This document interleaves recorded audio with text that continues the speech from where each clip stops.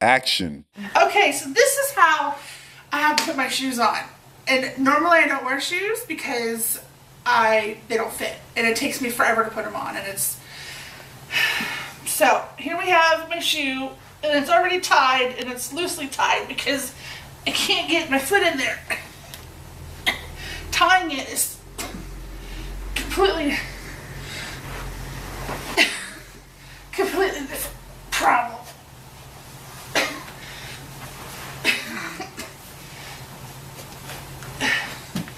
Now the little thingy is stuck in the...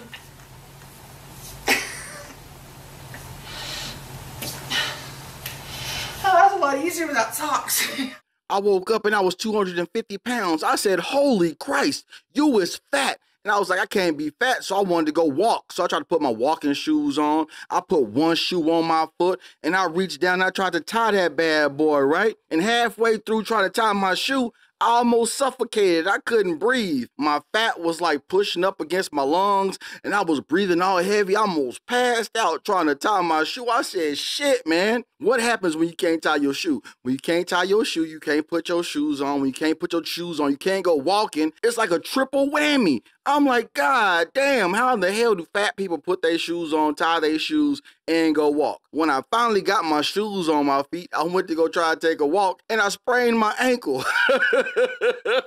My big old fat self, nigga, I sprained my ankle trying to walk a mile, and then I'm looking like, how am I supposed to get home when I can't even walk? And so my big old fat self is hobbling down the road, trying to get back to the house after I walked maybe like a fourth of a mile. I'm exhausted, my ankle is screaming, and I get to the house, I just look in the mirror like, hey, man, this can't be life. Being fat is one of the most uncomfortable things in the whole entire world. And so that brings me to the body positivity movement. Yeah. But that is related to the female rivalry theory of body positivity, right? That if you can somehow manage to get a few competitors to eat their way out of your horizontal competition league.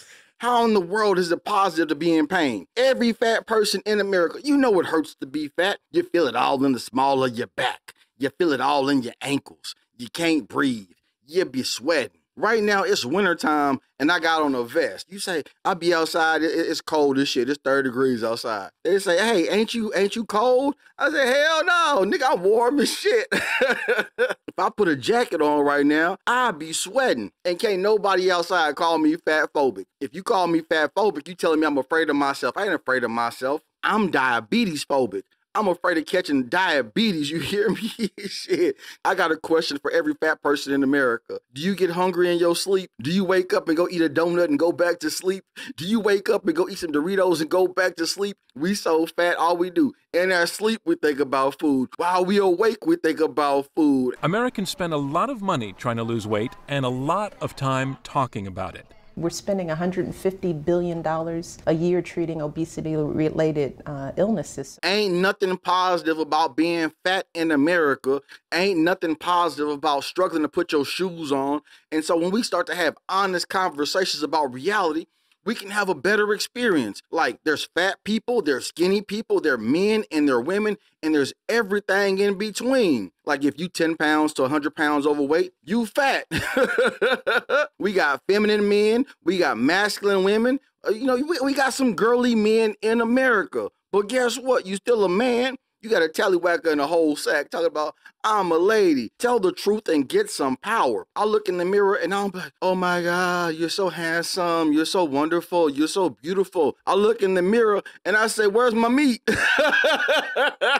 I can't see past my navel. Ain't nothing attractive about that. Ain't nothing sexy about that. Fructose is the cause of the current epidemic. Robert Lustig at the University of California in San Francisco argues that the introduction in the 1970s of a low-cost sweetener called high fructose corn syrup lowered the cost of fructose in general, so that now it's showing up everywhere. I'm trying to hold myself accountable right now. Every time I eat some bullshit, I say, boy, you know you eat some bullshit. You shouldn't be eating those double cheeseburgers from McDonald's with the basket of fries.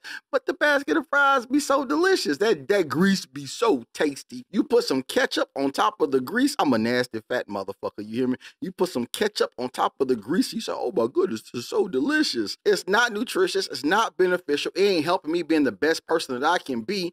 And so when I tell you that I'm I'm fighting with obesity and I'm fighting with addiction. I'm fighting with food addiction. I'm fighting with alcohol addiction. Nigga, I'm fighting with social media addiction. But I'm not going to get on this social media and tell you, be fat like me. I'm going to say, nigga, you need to be fat free. Don't be fat. Don't be around fat people. Don't date fat people, because the people that you have in your proximity is contagious. Being fat is contagious. If you're a fat woman or a fat man, hang around with the person of the opposite sex who loves to eat cookies, and I swear to goodness, you gonna be eating some cookies, nigga. I love tacos and nachos and shit. You hang around with a person who eats tacos and nachos, and you gonna be a taco eating motherfucker. We need to be honest about our experiences in America, and especially how hard it is. Anybody who loves you, if they see that you struggling and being fat as hell and wobbling through the stove, they gonna say, hey, fat boy, let's go take a walk. And when they ask you to take a walk, that means they love you. And if you go take a walk and you sprain your ankle, then all of a sudden you got somebody to help your fat ass back to your car to get to the hospital and get a cast for your fat ass ankle. I believe in accountability. I believe in telling the truth. And the only way that we can have a more positive society is if we hold each other accountable for our behavior. When you see me drinking too much, I've been drinking too much. I'm going to listen to you, say I hear you, and then I'm going to tell you I'm an alcoholic. I'm going to pour another drink. If you tell me don't go to McDonald's, I'm going to say I hear you. And I'm going to order my double cheeseburgers with my basket of fries. And I'll put some ketchup on that motherfucking grease. And I'm going to have a wonderful time being fat until I make the personal decision to say, I don't want to be fat no more. And my proclamation right now is I don't want to be fat no more. And I do not know how I'm going to beat obesity. I haven't figured that out yet. I just know that with AA, you have to admit that you have a problem. And so right now, hi, my name is Fat Man, and I have a problem with food and alcohol. And I hope that me and you can work together to beat this addiction so we can be better people and be better for our families. What's up? The greatest American alive. The greatest American alive. The greatest American alive. The greatest American alive. The greatest American alive.